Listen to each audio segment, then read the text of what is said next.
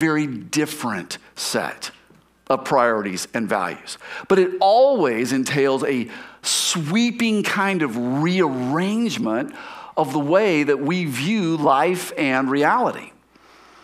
And so you may find your calling this way. And a prime example of it that we find in biblical history would be in the life of a man named Saul of Tarsus. And so I want to open up today to his story, which we find in the book of Acts. Now, Saul of Tarsus is actually introduced to us for the very first time in Acts chapter 7, where in that story we're reading about a brave and outstanding follower of Jesus by the name of Stephen, who was mobbed and stoned to death as the first Christian martyr. And Saul was on the scene as a willing accomplice. And then in the next chapter, as the story continues, it says that Saul approved of their killing him. And on that day, great persecution broke out against the church in Jerusalem, and all except the apostles were scattered throughout Judea and Samaria. Godly men buried Stephen and mourned deeply for him. But Saul began to destroy the church. Going from house to house, he dragged off both men and women and put them in prison. All right, and then there are a couple of intervening stories. And then in chapter 9, it opens this way again. Meanwhile, it says, Saul was still breathing out murderous threats against the Lord's disciples. He went to the high priest and asked him for letters to the synagogues in Damascus, so that if he found any who belonged to the way, whether men or women, he might take them as prisoners to Jerusalem. Okay, so we might wonder, why, right? Why is Saul so driven here to terrorize people simply because of their religious beliefs? And we'll find out later that Saul is a zealot. He is someone who kind of has the same mentality as Islamic terrorists today, or at least some of them, who sincerely believe that they're doing the right thing. Saul was a person who sincerely believed that he was doing the right thing. His mindset was that he was protecting Judaism from this new heretical movement that had cropped up as he viewed it. And while we may not resonate with that particular part of Saul's story, there is an element to his story that is replayed in countless people's lives. And that's where you think that you're doing the very thing that you should be, but you're not. You think you're going down the right path, but you're not. You're going the way that the voices that you have let into your world have directed you. You're going the way that the circumstances and the events of your life seem to have pointed you, but it's not the right way. And then another motivation that we see in Saul's story here is that he was chasing success. We find that out about him later. He admits to that in his letter to the Galatians. He was chasing success. He was a man who had joined the Pharisees, who were the strict right-wing, part of the Jewish kind of structure of power. And so he had become a Pharisee. He had been brought up under the tutelage of one of the very prominent rabbis by the name of Gamaliel. And so Saul is an up-and-comer. He's an up-and-comer. He's a ladder climber. He's a mover and a shaker in Judaism at this point. And he is among the influential elite in Jerusalem. And so for him, squashing this Christian movement, which they viewed as heretical, would have been a stepping stone towards him becoming even more of a household name and rising to the heights of success and influence that he aspired to. And in that, he is not at all different than so many people in our world today who are following what appears to be their path towards success and influence, whatever that may look like for them. Maybe you want to be somebody Like maybe you are driven for success. Maybe you're a person who's very ambitious. And you kind of have your sights set on what you are aiming for. You have high hopes for where you want to land professionally, academically. And so you've got some drive to you, perhaps. You know, when I was in college, straight out of high school, I did my first couple of years, and then I dropped out of college to become a professional musician. Like I decided that my path was to become a rock star, okay? I really did. And I really thought that this was my ticket. I thought this was what I was cut out for. And as I looked around at my life, you know, as I looked around at the circumstances of my life, everything seemed to point me that way.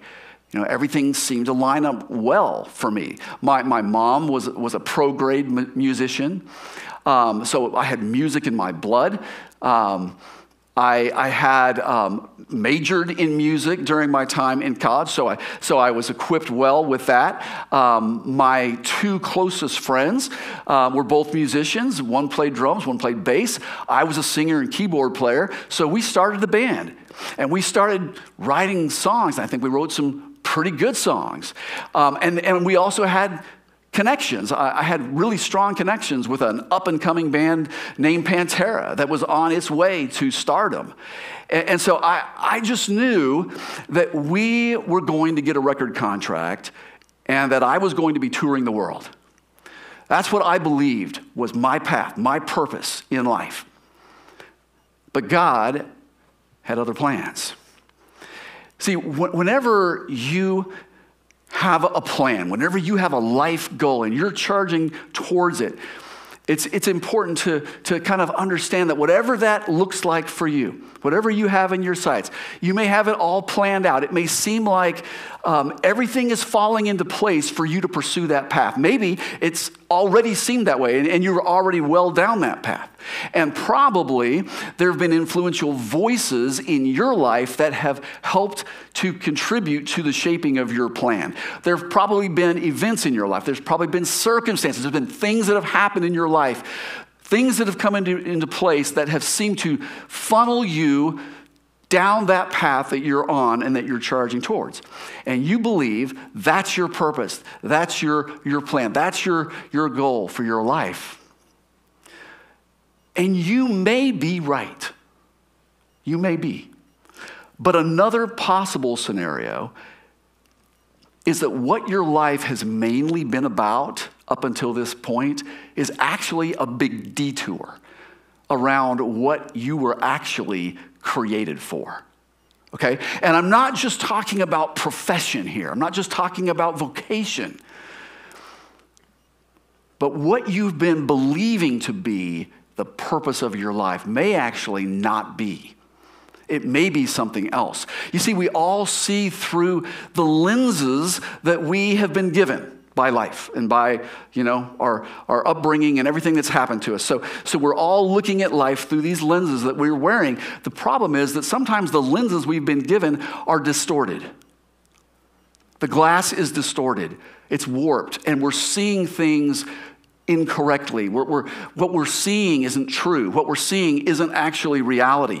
And it's possible for us to get off track and have a distorted view of what our life's purpose is. And so in Saul's story, we see an example here. I mean, it's just a vivid example of how we can be convinced that we are on the right track, when in truth, our lives are a runaway train going the wrong way down the track. And in Saul's case, the effects of that were extreme, weren't they? I mean, people were dying. People were going to prison because Saul was on the wrong path. Now, I know that's extreme, but you know what? When we look around, ourselves, when we look around at people around us, when we even maybe look at our own lives, it's not hard to see how the things that many people are chasing after that they believe will be their key to success are actually things that are not taking them any place good. Now, there are plenty of businessmen and businesswomen out there who have left a wake of destruction in their path. Shredded relationships, broken families, ruined finances.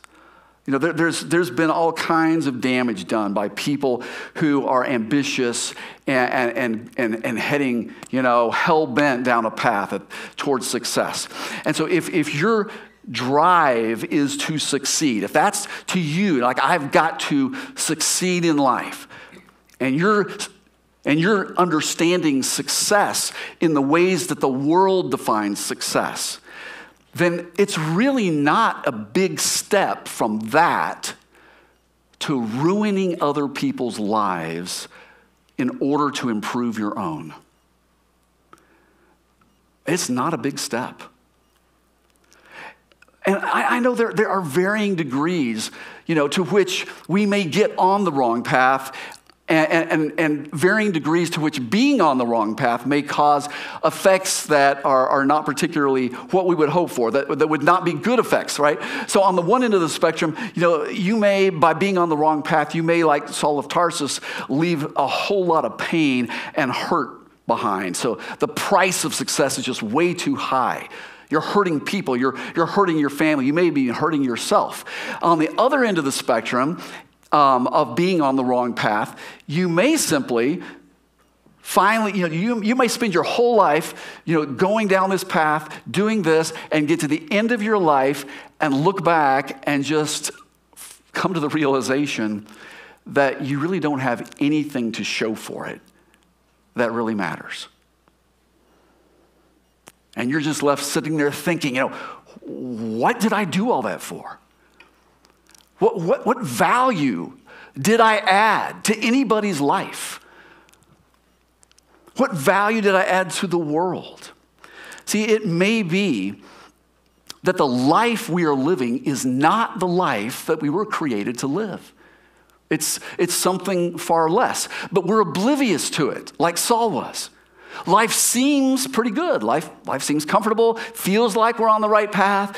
There's nothing that we're seeing that would immediately make us believe that we needed to make any kind of big change in our life.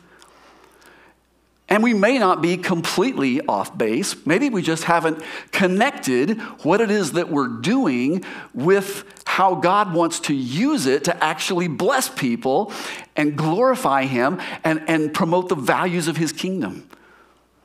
Maybe we just haven't made that connection yet. But sometimes what it takes in order for us to change the trajectory of our life is a pivotal moment when God gets our attention. A pivotal moment. And let's see how it went down for Saul of Tarsus, okay? Chapter 9, beginning in verse 3. As he neared Damascus on his journey, suddenly a light from heaven flashed around him. He fell to the ground, and he heard a voice say to him, "Saul, Saul, why do you persecute me?" "Who are you, Lord?" Saul asked. "I am Jesus, whom you're persecuting," he replied. "Now get up and go into the city, and you'll be told what you must do." The men traveling with Saul stood there speechless. They heard the sound but did not see anyone. Saul got up from the ground, but when he opened his eyes, he could see nothing. So they led him by the hand into Damascus. For 3 days he was what? He was blind and did not eat or drink anything. In Damascus there was a disciple named Ananias. The Lord said to him in a vision, "Ananias." "Yes, Lord," he answered. The Lord told him, "Go to the house of Judas on Straight Street and ask for a man from Tarsus named Saul, for he is" what? Praying. He's praying. So in a vision, he has seen a man named Ananias come and place his hands on him to restore his sight. "Lord," Ananias answered, "I have heard many reports about this man and all the harm he has done to your holy people in Jerusalem. And he has come here with authority from the chief priests to arrest all who call on your name." But the Lord said to Ananias, "Go, this man is my chosen instrument to" what? To what? to proclaim my name to the Gentiles and their kings and to the people of Israel. I will show him how much he must suffer for my name. Then Ananias went to the house and entered it, and placing his hands on Saul, he said, Brother Saul, the Lord, Jesus, who appeared to you on the road as you were coming here, has sent me so that you may what? See again and be filled with the Holy Spirit. Immediately, something like scales fell from Saul's eyes and he could see again. He got up and was baptized. And after taking some food, he regained his strength. Saul spent several days with the disciples in Damascus. At once, he began to preach in the synagogues that Jesus is the Son of God. And all those who heard him were astonished and asked, Isn't he the man who raised havoc in Jerusalem among all those who call on his name? And hasn't he come here to take them as prisoners to the chief priests? And yet Saul grew more and more powerful and baffled the Jews living in Damascus by proving that Jesus is what? The Messiah, the deliverer, God's anointed. I guess you could say Saul got a wake-up call, right? I mean, this moment in his life would be forever etched in his memory. It completely changed his entire trajectory. And it's an experience that we call conversion. And see, when you think about this scenario, all that time that Saul was causing, the pain that he was causing, there was this heroic calling that was waiting for him. But he couldn't hear it. He couldn't hear the calling because he didn't know Jesus. And so he didn't know the voice that was calling him. Could it be that you don't yet know and recognize the voice that's calling you to your purpose? Could it be that all this time he's been inviting you to your calling, to your purpose, but you just haven't been able to recognize that voice? You see, to find your calling, you have to come to know the one who's calling you. You got to know him. See, when Jesus is calling you, you don't want the caller ID of your phone to say unknown caller. And so you know what you do when you get unknown caller, right? You hang up. You just decline the call. Right? You don't want that to happen to you. So Jesus, he wants to, first of all, introduce himself to you so that you know who he is. And it may not happen as dramatically for you as it did for Saul of Tarsus. He may not knock you off a horse in the middle of the road, but that's okay because he has lots and lots of ways of getting our attention. And when he finally got Saul's attention, do you remember the question that Saul asked in verse 5? He said, Who are you, Lord? Who are you, Lord? See, this is the most important question you will ever ask. Who are you, Lord? And until you find the right answer to that question, you will never know the meaning of your life. You'll never know the true purpose of your life. You will spend your entire life wandering around, wondering why you're here. Jesus wants you to know him so that you will recognize his voice when he calls you. He wants you to know that it's the voice of the one who loves you infinitely. It's the voice of the one who died for you. It's the voice of the one who rose again from the dead and is interceding for you. Jesus used a metaphor in John chapter 10 of a shepherd with his sheep. And he talked about how the good shepherd calls his own sheep by name and he leads them out. He goes on ahead of them and his sheep follow him because they what? Yeah, because they know his voice. See, Jesus wants a relationship with you so that you know his voice and so that you recognize it when he is calling you and you can follow his lead. But it all starts with that critical question. Who are you, Lord? And that isn't the kind of question that you can just sit on indefinitely and just become comfortable saying, I don't know. So you need to know. You need to know the answer to that question if you're ever going to find your life purpose. And so you need to diligently seek the answer to that question. Saul spent 3 days blind, didn't he? Following this experience, which I think is clearly just a physiological way that God impressed on Saul the fact that he had been living his life in the dark. That he had been blindly charging down the wrong path all this time. I think that's something that probably is the case for so many of us. If only we could experience something like that to realize it. But you know what? In the middle of that crisis, in the middle of his confusion, when Saul's like, what in the world is happening here? What did he do? He spent time fasting and praying. In other words, he gave God access to his heart during this time of confusion and trying to figure out what in the world just happened. Who did I just meet on the road? He's fasting and he's praying. That's how you begin to discover who he really is. You have to spend that time with him. You have to open up your heart and give him access to your heart. And then when Ananias shows up, and he tells Saul about Jesus that he met on the road, and he prays for him, and he speaks the name of Jesus over Saul, Saul's like, the lights come on, right? The lights come on for him. He suddenly realizes what's going on. Why? Because he had already opened his heart. And he not only regains his vision, he was seeing things spiritually a lot clearer than before.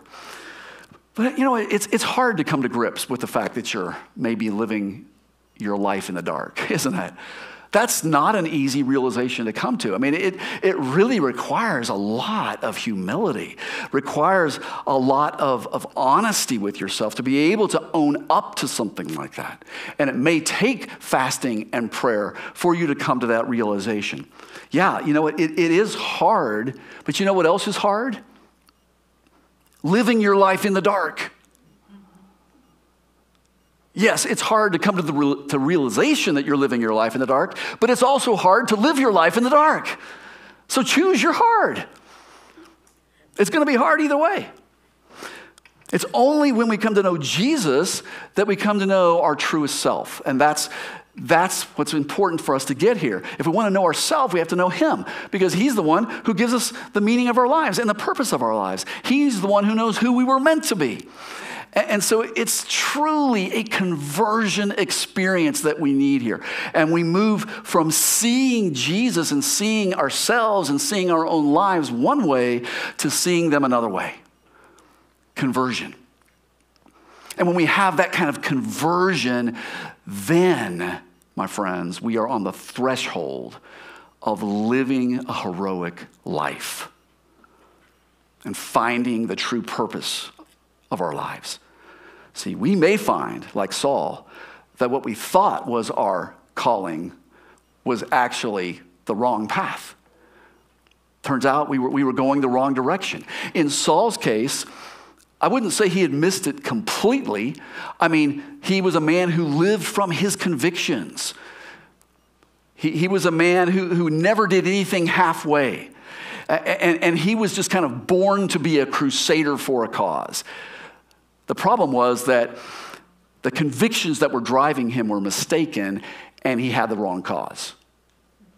So what he needed was, he needed a realignment of his convictions to truth, and he needed to find the right cause. And so that's what Jesus came to do for him. And Jesus tells Saul, I'm going to tell you what you must do.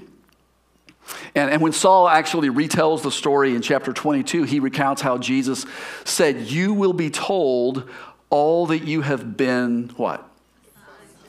Assigned to do. You're going to be told all that you've been assigned to do, Saul. So what does that mean? It means Jesus had a plan for Saul. It means that he had an assignment for his life. And he's saying essentially to Saul, if you want to discover what your life is really about, you're going to have to trust me because I'm going to lead you down that path. I'm going to take you where you need to go. So the question is, what is God's assignment for you? What is his plan for you? If you'll follow his lead, if you'll open yourself to his guidance, he will take you there. Promise you that. You know, this is such a huge moment in Saul's life right here, isn't it? I mean, this is where everything kind of hangs in the balance, right here in this moment. His entire legacy is hanging in the balance. What is he going to do?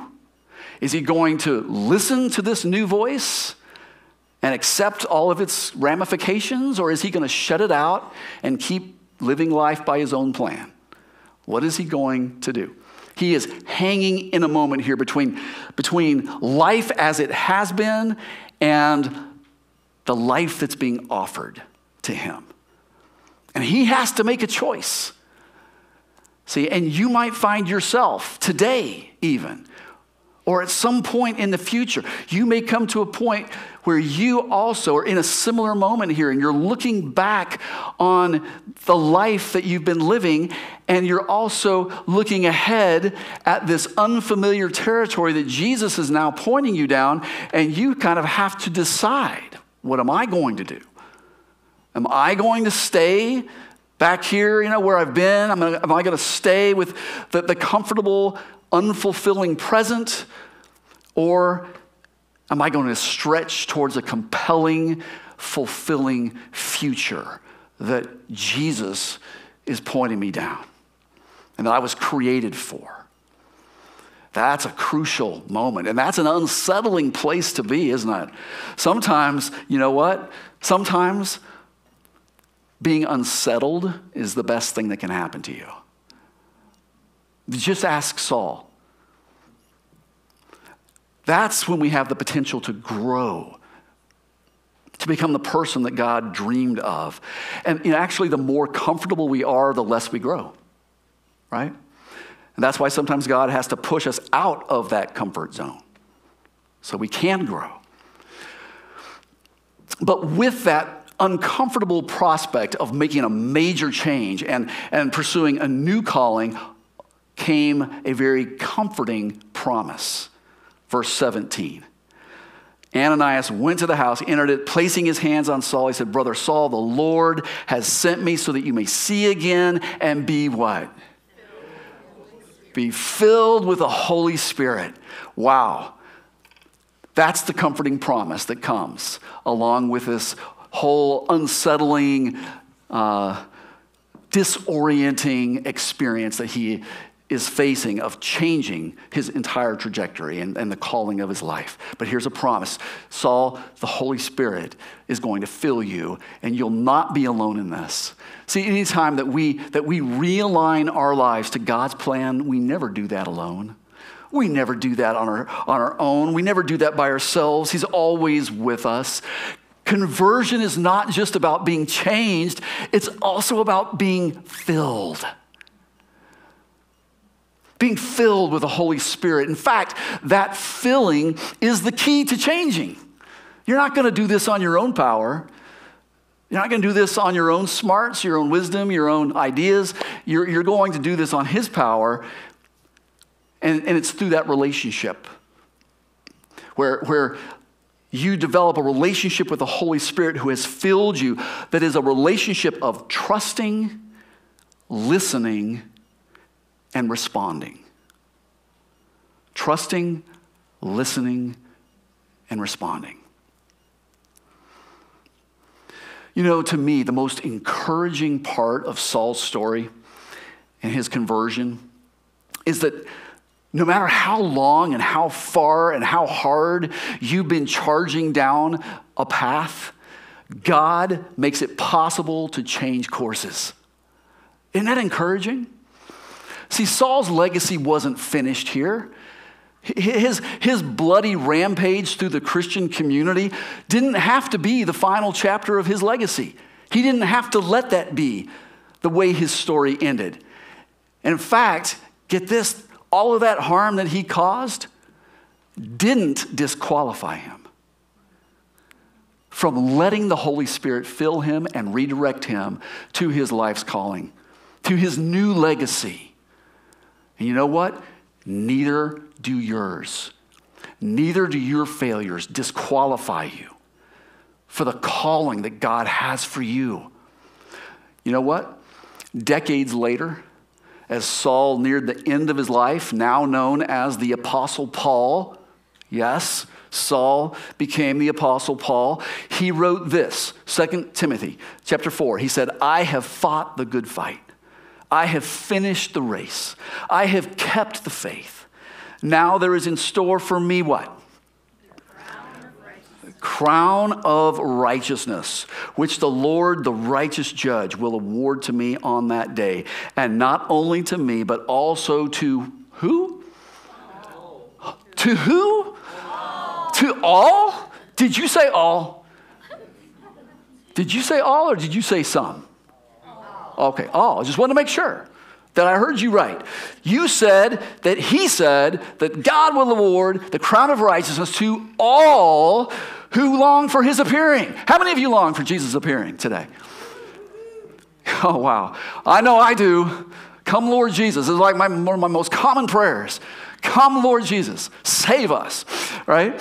So if you long for his appearing, which also means you long for his kingdom, which also means you want your life to be about his kingdom, then you're going to also be able to receive the crown of righteousness. You're going to be awarded what he wants to reward you with at the end of your life. Listen, this is a picture. This is a statement of a man who is looking back on his life and he is feeling the satisfaction of a life well lived. This is a man who is thinking about a legacy that he has written and he has built, and he knows that it's a good one. And he's proud of it. Not in a kind of, self-righteous kind of pride, but just I know that I've lived the life God wanted me to live. And I wonder, if Saul if he had stayed on the course like he was on before, the original course, the original path that he had taken to destroy the church, if he had stayed on that course, if he had dismissed Jesus' call to him, if he had decided that he had gone too far down that path to turn around now, I wonder how different his reflections would have been at the end of his life. And I also wonder how much poorer the world would be if Saul never became Paul. Listen, my friends, only you can live the life that you were created to live. Nobody can live it for you. God had plans for you before you were born. And no matter how your calling may come, whatever context it may come, it's up to you to rise and answer the call. You have to make that choice. So let me ask you, are you open to God's call? Are you open to God's dream for you? Will you let him lead you into it, even if it requires that you have to completely change directions? See, God may be calling you to cancel your current plans and to devote your one and only life to what you were actually created for. And again, to discover your purpose, you must come to know the one who's calling you so that you can recognize his voice and follow his lead. So the next step for you and for me is this: to surrender your life to Jesus Christ. Surrender your life to Jesus Christ. There needs to be a moment for each one of us where we intentionally decide, I am surrendering my life and my will to Jesus so that I can receive his life and his will. There needs to be a moment when you make that decision and you call out to him and you surrender your life. Have you done that? I got to help a couple do that just yesterday. Jeff and Nicole, and it was such a beautiful moment yesterday for them. Powerful moment. And you could have that moment today. I just want to ask you, if you would, to bow your heads with me in this moment. And God, I want to pray right now, my Holy Father, that you would speak through your Holy Spirit to the hearts of every person in this room and every person who's listening online. God, I pray that you will convict us of your love for us, your purpose for us. God, we don't want to miss it. And so right now, there may be someone right now who needs to surrender their life to Jesus. And I just want to ask you to pray. Say, Jesus, right here and now, I want to give you my life. I want to take you as my Savior. I need your forgiveness for my mistakes, my failures, my self-will. And instead, in their place, Lord, I want to receive all of the good things that you want to give me. Your grace, your mercy, your presence, your love, hope, and the purpose of my life. Please reveal it to me, Lord. Show me what you want from me. Show me how you want me to make a difference in this world. Open my eyes like you opened Saul's. God, may the scales fall from our eyes today. May blind eyes be opened. May fear be cast out. May faith rise to the surface. May lives be redirected by your Holy Spirit today. We pray in Jesus' name. Amen. You know, if that is the decision that you made today to surrender your life to Jesus, then you need to follow that up and confirm and demonstrate that decision in baptism like Saul did, as we read in chapter 9. After coming to this realization, he got up and he was baptized to say, I'm leaving my old life behind and I'm being raised up out of the waters of baptism to live a new life, a life that's directed towards the purpose that God has for me. And so if you today want to have given your life to Jesus, you want to be baptized, please check that on your Connect card and let's talk about that. But when I say surrender your life to Jesus, I don't just mean once. I mean daily surrender your life to Jesus. And I have given you over the course of this series a number of next steps to take. And I'd like to just briefly call them back to mind and ask, how are you doing with these? Because once you surrender your life to Jesus, there's some steps to take to help you find that purpose. One of those steps was, in crisis, open yourself to God's call to action. Another is that when you see an important need that isn't being met, step up. Meet the need. Another is ask yourself, what just isn't right? And what does God want me to do about it? Another is to ask God for wisdom and to seek godly counsel for the position that he's placed you in and the influence you have and how to use it. And then last week's was to be a willing volunteer. To have that volunteer spirit, Lord, here am I, send me. So I want you to think about, how are you doing with those next steps? Is there one you need to take today? Take it. Don't just let this go by. This is your life purpose we're talking about. So take a step. Another thing that you can do that I talked about last week is to come to the workshop that Skip Vaccarello is going to be leading us in here in a very short time, a couple of weeks coming up on a Saturday morning at the Hyatt Place. And it's going to be an opportunity for you to really sit down and think this through with some guidance to give you more clarity, some practical steps that you can take to think about, who do I want to become, which really is, who does God want me to become, and thinking about all the things that go into that, and then walking out of there with some intentionality, an intentional plan of some things that you're going to put into place to move you that direction. I hope that you'll join us for that seminar, and that you'll go ahead and get signed up for it. You know, when we think about Jesus' suffering, we tend to think about Jesus' suffering ending at his death, right? Like he went to the cross, he suffered everything that happened leading up to the cross. He was crucified, he hung there for all those hours until that last breath that he took. And we think, well, his suffering ended there. But you know, years later, Jesus appeared to Saul of Tarsus on that road, and he said, I am Jesus whom you are persecuting. Jesus was being persecuted even then. Why? How? In what sense? Because his people were being persecuted. And Jesus so closely identifies with us, his people, his church, his bride, his spiritual body, that when we are being hurt, when we are suffering, so is he. And that is a testimony to his love for us and his identification with us. And so as we come to communion today, I just want you to think about how honored that we really are, that he identifies that closely with us, that what happens to us happens to him.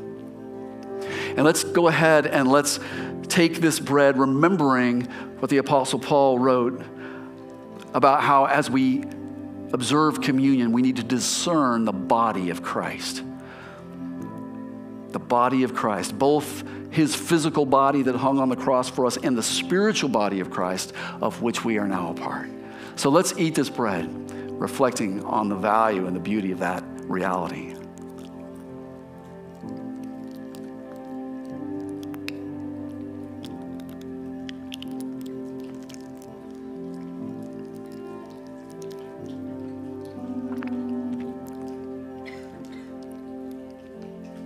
And let's drink the cup of juice representing his blood that we all share.